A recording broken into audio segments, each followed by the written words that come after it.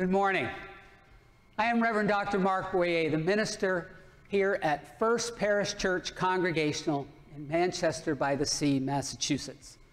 And it is once again my pleasure and privilege to welcome you here to this time of remembrance and recollection and reflection and recommitment to God and God's ways as best embodied for us in the Christian tradition through the life and teachings of Jesus of Nazareth. I welcome you here on this last Sunday in the month of March, on this Palm Sunday, this day when we enter Holy Week by commemorating Jesus' entrance into Jerusalem in the days leading up to his death and then his triumphant resurrection. I welcome you here to this place where, in the congregational part of our tradition, you are fully welcome, no matter who you are or where you are on your spiritual journey. This is a place where, again, the congregational part of our Christian tradition means that we are democratically governed and that all members of the spiritual community have an equal say, an equal part in the work of this community.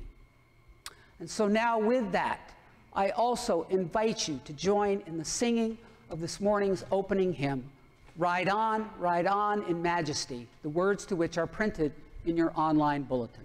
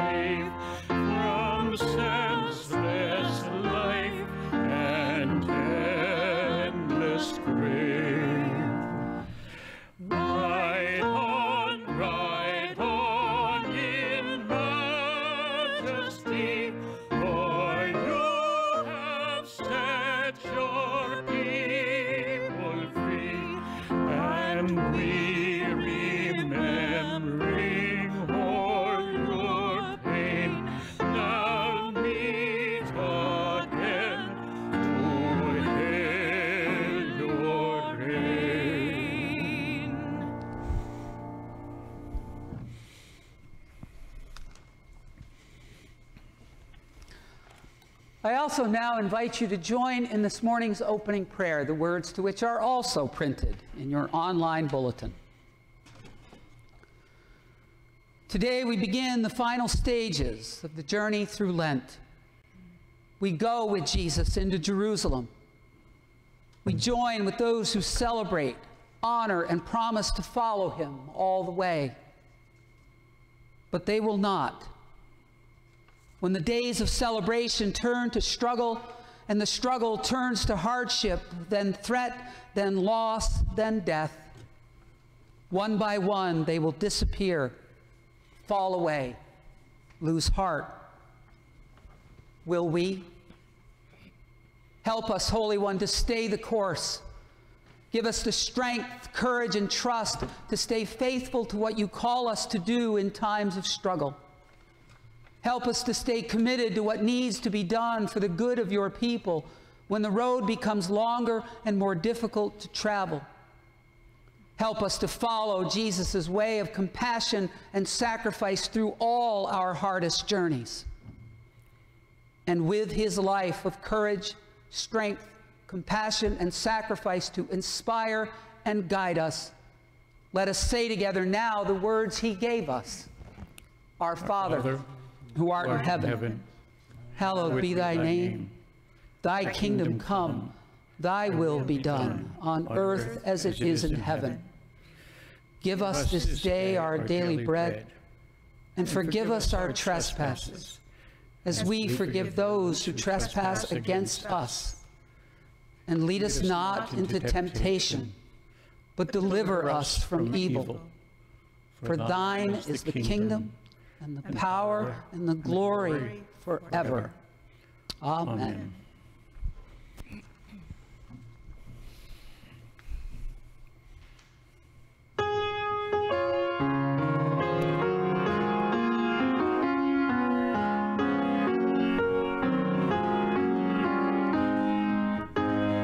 In the cross of Christ we glory, towering o'er the wrecks of time. All the light of sacred story gathers round its head sublime. Gathers round its head sublime.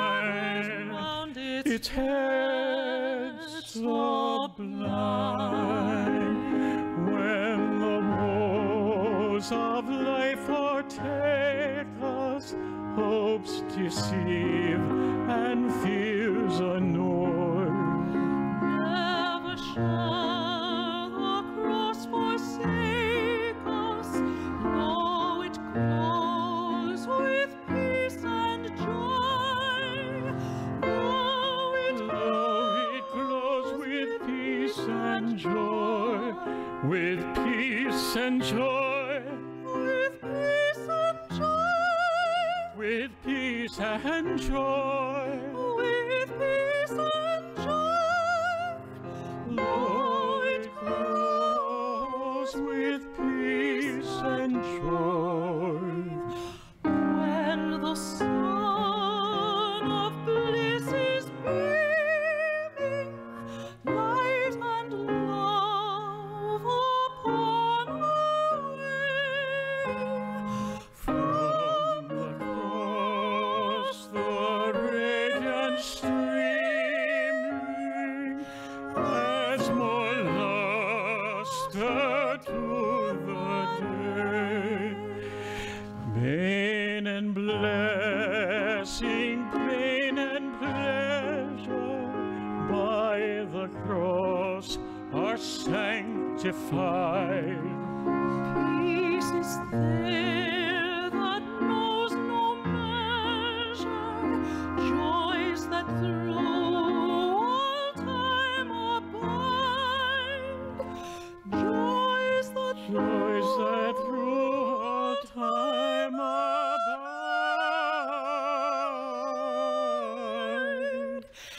In the cross of Christ we glory,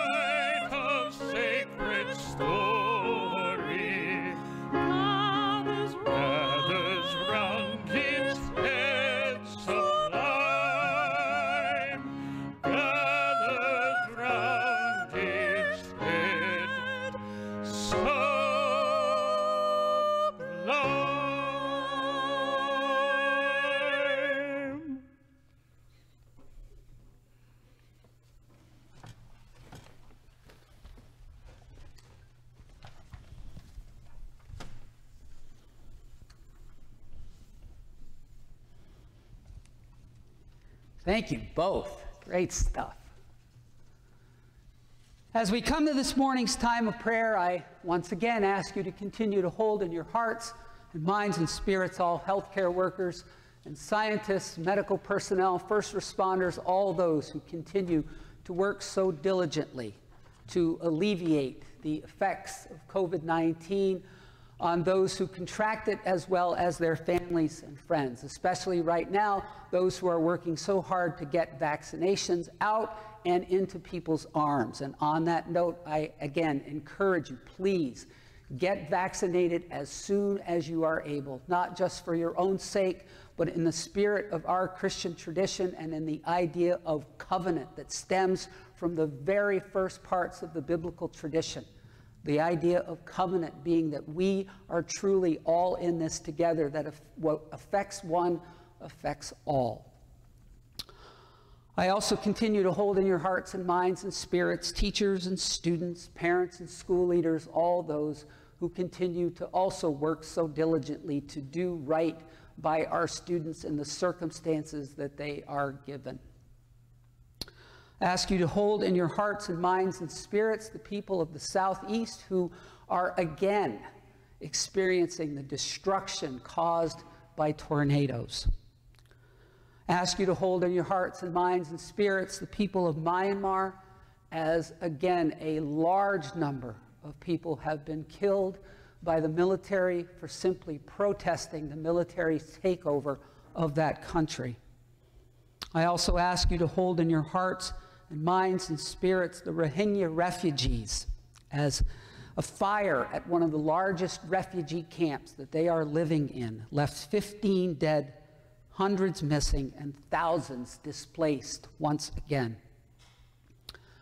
And then, of course, I also ask you to hold in your hearts and minds and spirits the families and loved ones of the dead from this past week's mass shooting in Boulder, Colorado. Lastly, we have a number of birthdays that we will be celebrating this day and this week. First off, Bruce Warren has let us know that his dad, Hugh's birthday was this past Wednesday, March 24th, and so we rejoice with Bruce and with Hugh. And then interesting, at least to me, considering that this is Holy Week, we have 3 birthdays in this spiritual community, all on Maundy Thursday, or as it is also known, Holy Thursday. This coming Thursday, Pat Zeller, Sam Peterson, and Paul Godonis are all celebrating their birthdays. And so we rejoice with all of them during this special time in this special week. So with all of those joys and concerns, all of those prayer intentions that we have already shared, I invite you to now add your own. Share them with those who you might be with, or simply offer them up to the God in silence of our hearts and minds at this time.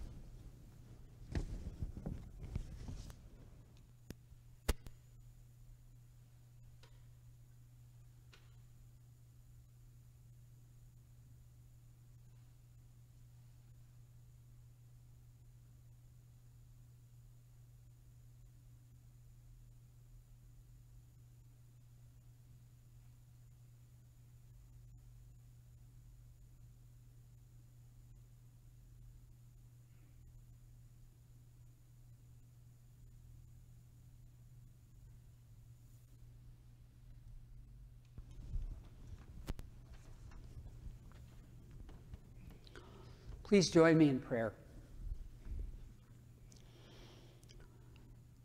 God of all our days, on this day we remember Jesus' final entrance into Jerusalem. We remember people like us, shouting and rejoicing at his presence, honoring him as the one who would help save them in their struggles. But we also remember this day that the celebration like Jesus, would be short-lived. We remember that people like us would lose interest in him, become disillusioned that he was not or ever would be who they wanted him to be, even reject him out of hand and leave the powers that be free to take his life. Still, though, it is because he chose to take the path he knew would lead to a cross, a path he could have turned back from, that God's hope, grace, love, and salvation became embodied and available to us. So lead us, O God. Lead us to bring that hope, grace, love, and salvation to others. For there are still far too many in need of that hope, far too many in need of that grace, far too many in need of that love, far too many in need of that saving. On this Palm Sunday, then, draw us closer to you on the final steps of the journey of Lent. Enter our lives as Jesus entered Jerusalem, and help us to stay with you and with him all the way. Amen.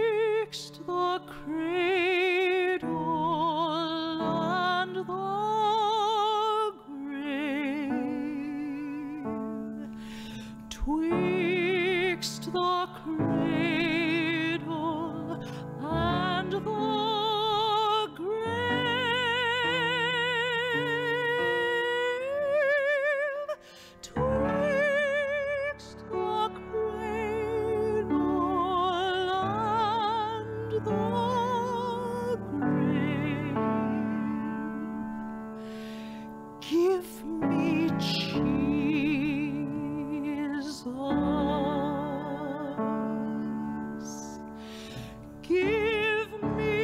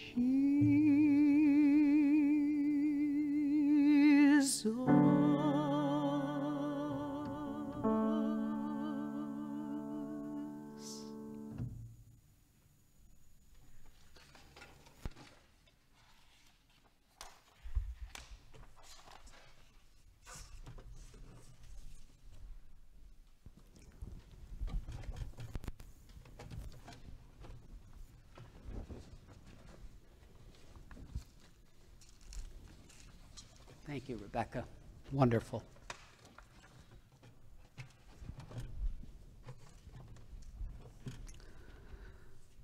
I invite you to share with me now these words from Mark's Gospel. When Jesus and his followers approached Jerusalem, they came to Bethphage and Bethany at the Mount of Olives. Jesus gave 2 disciples a task, saying to them, "Go into the village over there, and as soon as you enter it, you will find tied up there a colt that no one has ridden. Untie it and bring it here. And if anyone says to you, 'Why are you doing this?' just say, 'The master needs it,' and he will send it back right away." So they went and found a colt tied to a gate outside on the street, and then they untied it. Some people standing around said to them, "What are you doing untying the colt?" They told them just what Jesus said, and so they left them alone. They brought the colt to Jesus and threw their clothes upon it, and he sat on it. And then many people spread out their clothes on the road to Jerusalem, while others spread branches cut from the fields. Those in front of him and those following were shouting, "Hosanna! Blessings on the one who comes in the name of the Lord. Blessings on the coming kingdom of our ancestor David. Hosanna in the highest." Jesus then entered the temple, and after he looked around at everything, because it was already late in the evening, he returned to Bethany with the 12. Then Jesus spoke to them in parables. "A man planted a vineyard, put a fence around it, dug a pit for the winepress, and built a tower. Then he rented it to tenant farmers and took a trip. When it was time, he sent a servant to collect from the tenants his share of the fruit of the vineyard. But the tenants grabbed the servant, beat him, and sent him away empty-handed. Again, the landowner sent another servant to them, but they struck him on the head and treated him disgracefully. The landowner sent another one, and that one the tenants killed. The landlord sent many other servants, but the tenants beat some and killed others. Now the landowner had one son whom he loved dearly. So he sent him last to the vineyard, thinking, 'They'll respect my son.' But those tenant farmers said to each other, 'This is the heir. So let's kill him, and the inheritance will be ours.' They grabbed him, killed him, and threw him out of the vineyard. So what will the owner of the vineyard do? He will come and destroy those tenants and give the vineyard to others."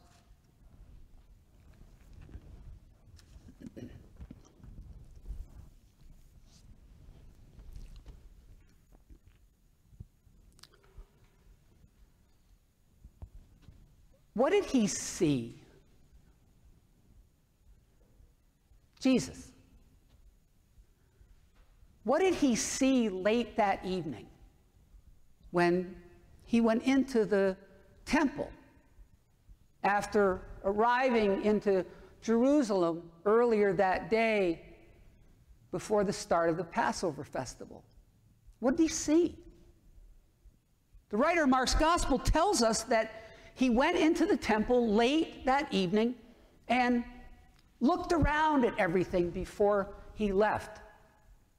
Other translations say he took stock of everything before he left. What did he see?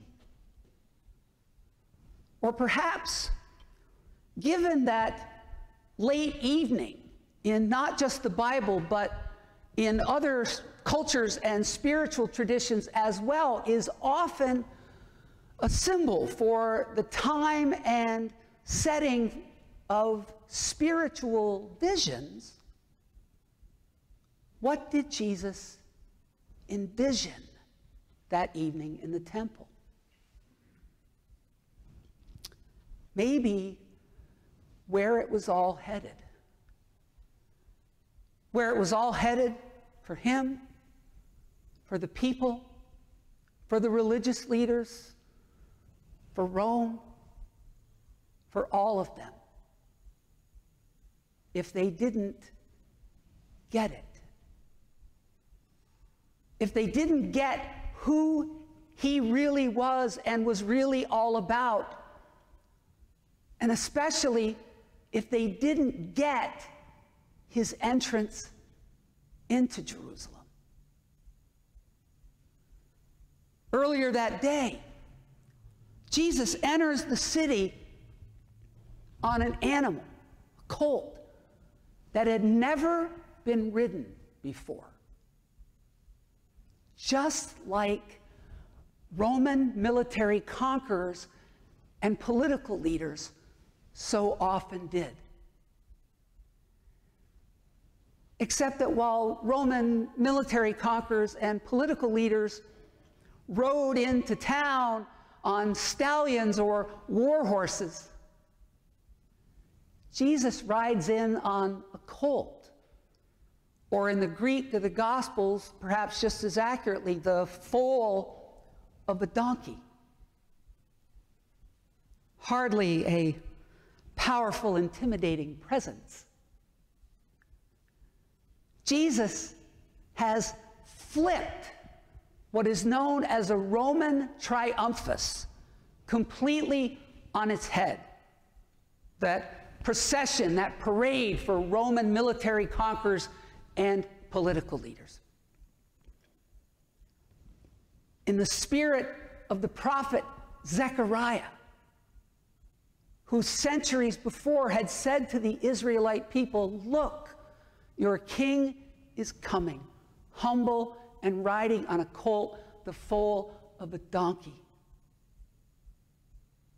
And he will bring peace to the nations." The bow of war and violence will be cut off. Jesus turns that triumphus completely on its head in the spirit of the prophet Zechariah and in the spirit of the writer of the Gospel of Mark. Nobody gets it. One of the consistent themes throughout the Gospel of Mark is what scholars refer to as the messianic secret. The idea that from start to finish in Mark's Gospel, almost nobody gets who Jesus really is and what he is really all about. And that certainly is the case here. The people don't get it.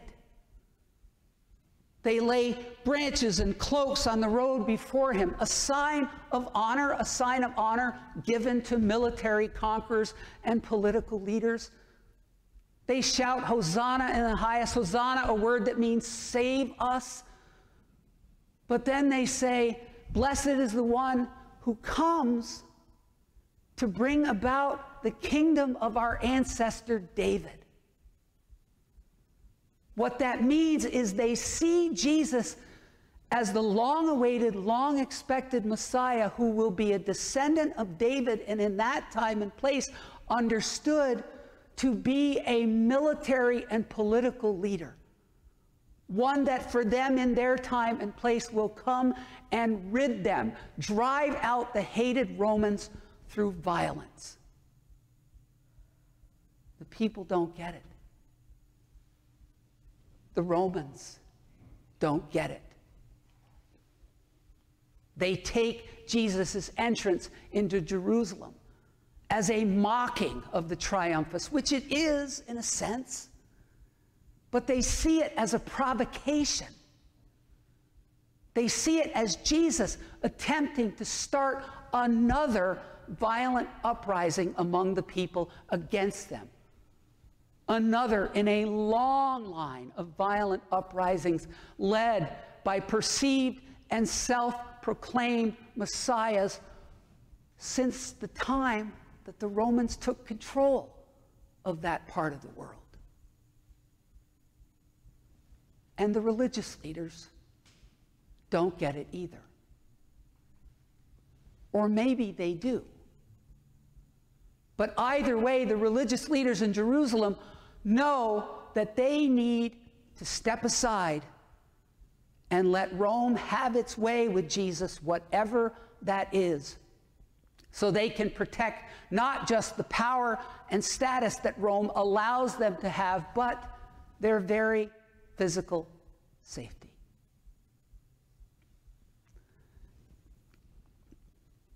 And late that evening in the temple, Jesus sees all of it.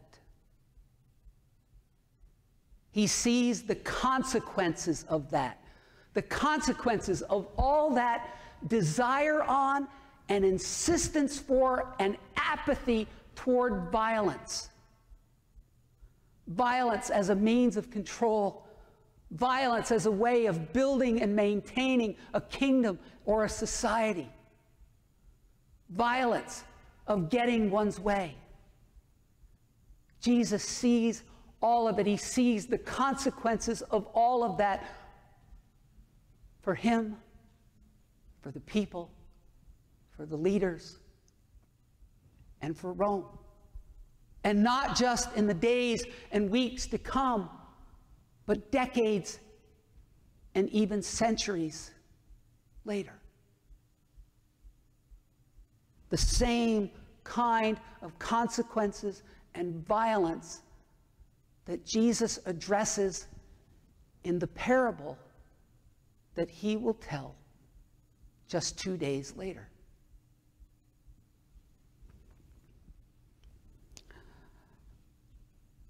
A man buys a vineyard, puts everything in place that he needs for the vineyard to be run, leases it out to tenant farmers, and then the man takes a trip. Now, for those of us who have understandably forgotten what that is, a trip is when you leave your home, get in some mode of transportation, and go to some other place, generally speaking, some distance away, and preferably for enjoyment, just in case. Guy goes on a trip. Harvest time comes, and so he sends a series of servants to collect his share of the grapes, to settle accounts with those tenant farmers. But the tenants abuse and beat and even kill some of those servants, one after the other, after the other, after the other. And so the man has this thought: well, I'll just send my son, who I love. They'll respect him. Nope. The tenants somehow think that, well, if we kill him, all this will be ours. And they do. And then Jesus ends the story with a rhetorical question. What will the owner of the vineyard do? He will destroy those tenants and give, or more accurately, lease the vineyard to others. For the writer of Mark's gospel, this parable serves as an allegory. As an allegory. An allegory representing the time and the circumstances that Mark's gospel was written in. A time about 40 years after Jesus' death and right after the destruction of Jerusalem and the temple by the Romans. So for Mark, God is the owner of the vineyard. The vineyard is Israel or Jerusalem. The tenants are the people and the religious leaders. The servants are the succession of prophets that God has sent to the people throughout the centuries. And the Son, of course, is Jesus. And for Mark, the parable represents the idea that the destruction of Jerusalem and the temple is God's judgment of and punishment on the people and their leaders for their rejection first of the prophets and then most specifically of Jesus. And there is a nugget of truth in that. Because Jerusalem and the temple are destroyed in a sense because of the rejection of Jesus. But what I mean by that is it is destroyed because of the rejection of Jesus's way. The way of God embodied by Jesus. The way of compassion and forgiveness and justice and kindness and generosity and mercy and nonviolence. The reality is that Jerusalem and the temple are destroyed by Rome because 40 years after Jesus' death, they tire of the constant attempts by the Jewish people and some of their leaders to drive them out through violence. They fight fire with fire. And of course, eventually, the same thing will happen to Rome, because see, that's the thing about building and maintaining a kingdom or an empire through violence. At some point, somebody always comes along that's bigger and stronger. But as we have been discussing throughout Lent, the parables as Jesus originally told them were not meant to be seen as allegories, and certainly not allegories of God and or Jesus. And thank God for that in this case. Because if this is an allegory and God is meant to be the owner of the vineyard, then what we have is an absentee God who seems to be clueless, careless, and out of touch with the violence going on in his own vineyard. Doesn't seem to be terribly concerned with the violence being done to his servants, even to the point of being willing to send his own son into the midst of it. And then when the owner finally does respond, it is by adding to the violence exponentially. Instead, the parable as Jesus originally told it is not an allegory.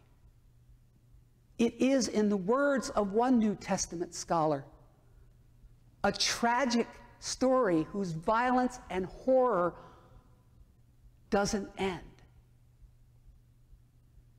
Because the parable, as Jesus tells us, as many other of Jesus' parables, doesn't give us a final resolution. Yes, the owner of the vineyard does lease the vineyard to new tenants, but we have no idea if that means the chain of violence gets broken, or simply that a new chapter of it starts.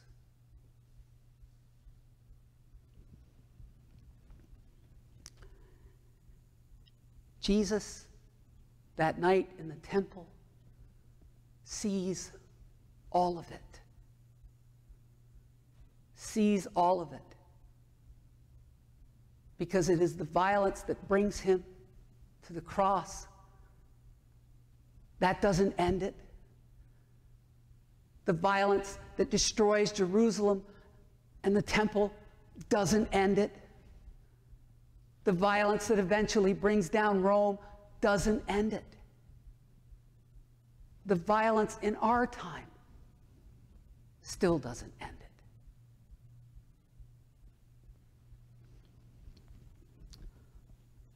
Another week, another mass shooting.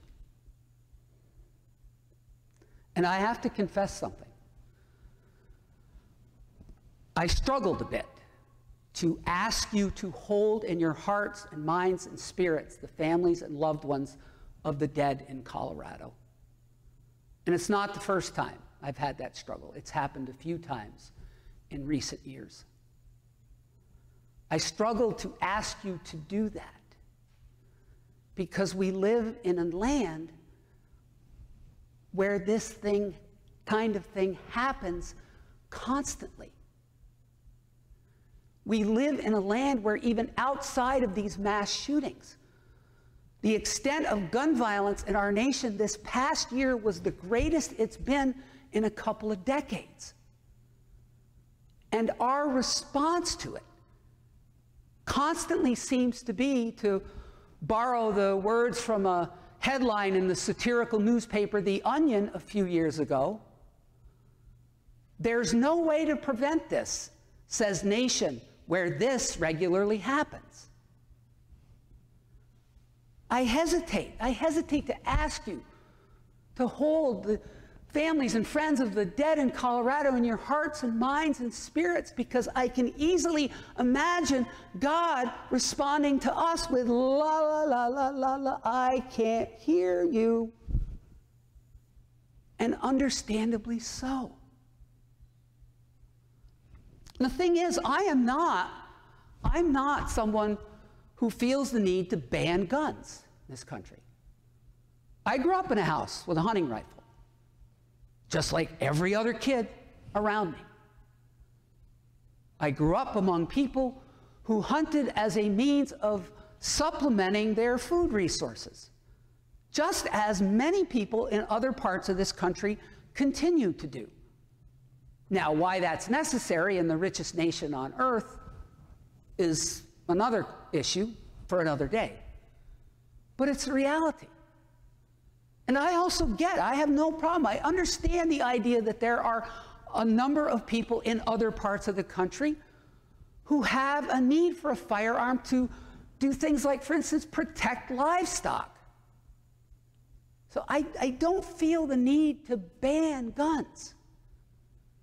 But at the same time, how is it that we seem to treat the Second Amendment as less violable than the First Amendment? If we have reasonable regulations on freedom of speech, for instance, you can't use speech to incite violence, why is it so hard for us to put reasonable regulations and enforce them on the very weapons that carry out the violence? As the avid hunter and gun regulation advocate John Rosenthal points out, if we insist on licensing and insist on not allowing certain kinds of weapons and certain kinds and amounts of ammunition for hunting, then why is that not the case for guns in general? Again, as we know, any issue like this, any social ill, is complicated. There are a number of variables involved. For instance, there's the influence of lobbyists, political pressure, things like that. But there are also emotional and psychological and spiritual factors involved. The journalist John Lennart suggested a few days ago that one of the issues that we have with all this is that while many Americans, while most of us are disturbed by the extent of gun violence in our nation, we are at the same time not disturbed enough by it to insist on something being done about it, by insisting on reasonable regulations and their enforcement, something that is not wild. It's not wild imagination. I'm talking about measures that the vast majority of gun owners, hunters, and law enforcement personnel support. Part of what may be going on for us as a society from an emotional and a spiritual standpoint is that we may be more and more becoming numb to it all. Research suggests that the human brain begins to have a harder and harder time not just processing, but feeling when it comes to acts of violence and destruction, when the level of that violence and destruction reaches a point where it is both exorbitant and consistent. In other words, while we may not, in the words of Pink Floyd, be becoming comfortably numb, we are at least becoming uncomfortably numb.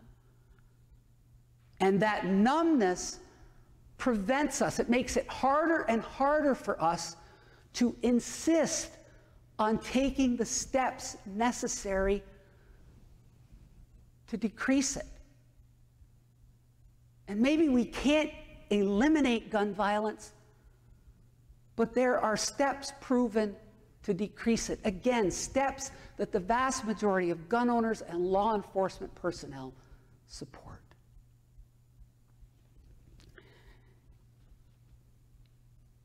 It is as if we have taken the words attributed to Joseph Stalin to heart, to mind, to spirit. That one death is a tragedy, but 1 million deaths is a statistic. Or as one of the survivors from the Boulder murders put it this week, I know that in a week, no one will remember, but those people will still be gone.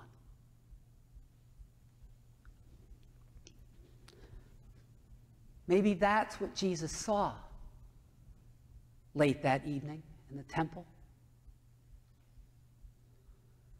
Saw that if we don't at least try to take steps to prevent it, to decrease it, try to take steps that work or even might work to break the chain of violence.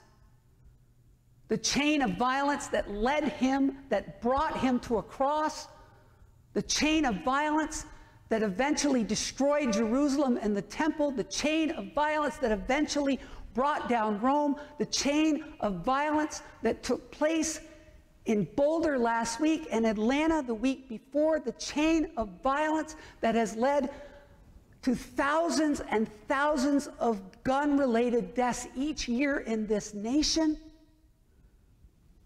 The violence that Jesus' entry into Jerusalem was a complete and utter rejection of. If we don't do that, it won't be just our brains that become numb. It will be our hearts, our spirits, our souls even. And as that New Testament scholar put it, it will be a tragic story whose violence knows no end. Amen.